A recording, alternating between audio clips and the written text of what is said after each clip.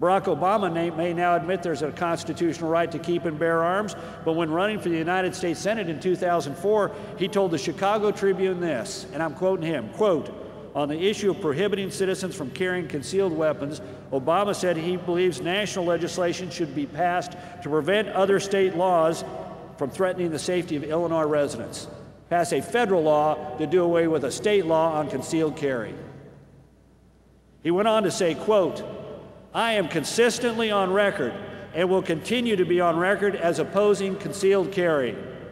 Well, maybe Senator Obama will be just as consistently on the record as opposing you.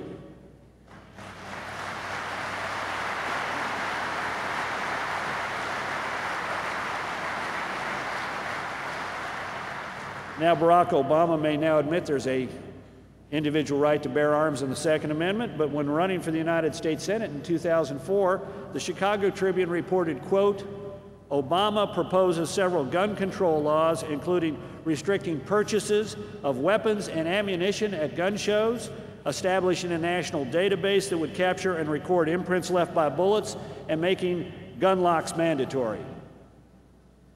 Barack Obama may now admit there's an individual right to bear arms in the Second Amendment, but in 2005, he voted twice to hold manufacturers, distributors, dealers, and importers of firearms and ammunition liable for the acts of criminals.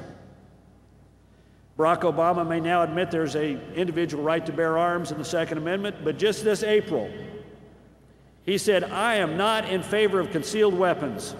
I think that creates a potential atmosphere where more innocent people could get shot during altercations," end quote. Barack Obama may admit there's an individual right to bear arms in the Second Amendment, but remember this, as the Supreme Court of the United States considers a vital issue. The Chicago Tribune reports, quote, "Obama believes the D.C. handgun law is constitutional."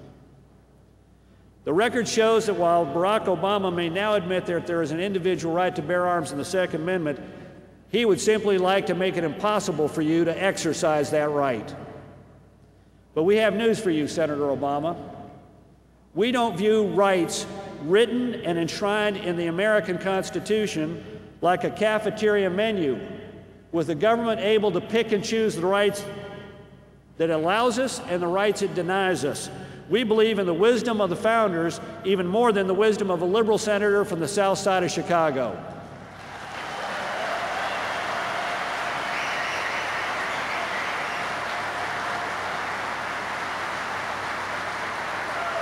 Now, you cannot say there is a constitutional right and then do all you can to oppose the people exercising it and be speaking the truth to the American people. It is cynical, it is hypocritical, and it is wrong. Now, we know what Senator Obama will say when we raise his Second Amendment views. We know exactly what he's going to say. He will say it's divisive. He will say it's distracting. He will say it keeps us from coming together for all the important changes America wants. After all, he says, we are the change we have been waiting for. What the heck does that mean? Does it mean we've been keeping ourselves waiting? Does it mean that those who oppose change were on time, the courteous people? And why was change late anyway? I don't get it. Let me tell you what's divisive. It is divisive to undermine the Second Amendment. It is divisive to undermine the Constitution of the United States.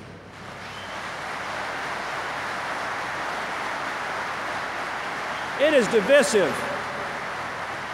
It is divisive to say one thing and do another. It is divisive to belittle the values and the views and the deep-held respect of people for the Constitution and the Bill of Rights, which is exactly what Senator Obama was doing when he said what he did in San Francisco. And those of us here in Louisville have an answer to Senator Obama's core conviction that we must surrender our Second Amendment rights. Our answer is, no, we won't.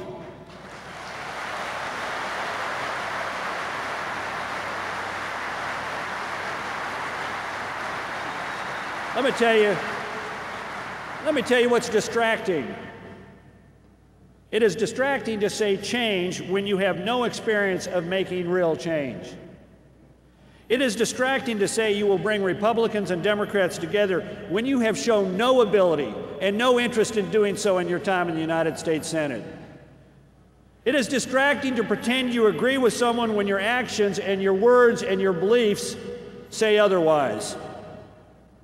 And it is distracting to say in a Democratic primary when you're trying to cozy up to MoveOn.org that an American flag on your lapel is, quote, a substitute for true patriotism, belittling all those who care to wear our country's flag, calling them false patriots, and then when you start focusing on the general election, like this week, start showing up with an American flag on your lapel again. That's distracting.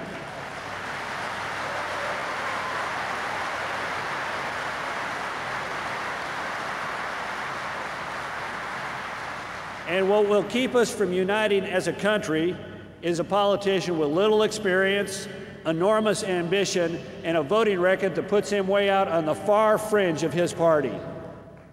There is an individual right to keep and bear arms in the Second Amendment, and to protect it in this year's election, it will require individual action, your action. You know, politics has come a long way. We've got fancy television ads, we've got elaborate computer databases, we've got radio ads, we've got focus groups, we've got polls, and thanks to Al Gore, we've even got the internet. But you know, the essence of American politics was written down in a short letter by a lanky lawyer in Sangamon County, Illinois in 1840. He was chairman of the Whig campaign that year, and he wrote a letter to his campaign committee. He said, make a perfect list of the voters, ascertain with certainty for whom they will vote, have the undecideds talked to by someone that they hold in confidence, and on election day, make certain that every Whig is brought to the polls. Now, Abraham Lincoln was a great president, maybe our greatest. But he was also a pretty good practical politician. And the most important thing in his four-step formula is number 3, have the undecideds talked to by someone they hold in confidence.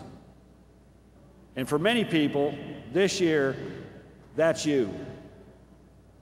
And to defend our Second Amendment rights this year, you must talk to those who hold you in confidence, your friends, your family, your neighbors, the people you work with and you worship with, you hunt with, people that look to you for guidance, and your passion about the defense of the Second Amendment will make a difference in them registering to vote and voting the right way. You know, we face a difficult political environment and a difficult political election. Victory in November is not going to be easy.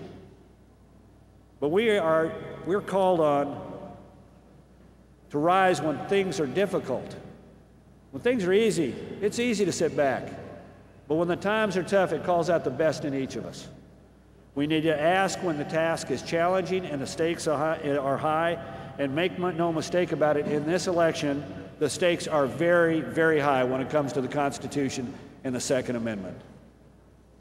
A lot of important things hang in the balance, including profound matters of war and peace, jobs and economic prosperity, the shape of the Supreme Court, and the constitutional rights we have and want to continue to exercise. Nothing in politics is foreordained. I remember all those smart people who said, you know what, that young governor from Texas can't beat Al Gore. We're in a time of peace and prosperity. You can't win West Virginia. You can't win the election. I remember in 2004, the afternoon of the election, when all those smart people in the media had all those exit polls and they said, oh, Bush can't win. Kerry's going to win a big election. But the outcome of those two elections and the outcome of this election will be shaped by the same forces. The actions of free men and women, casting their vote, working for causes in which they believe, and protecting rights that they cherish. We know what we stand to win and what we stand to lose in this election.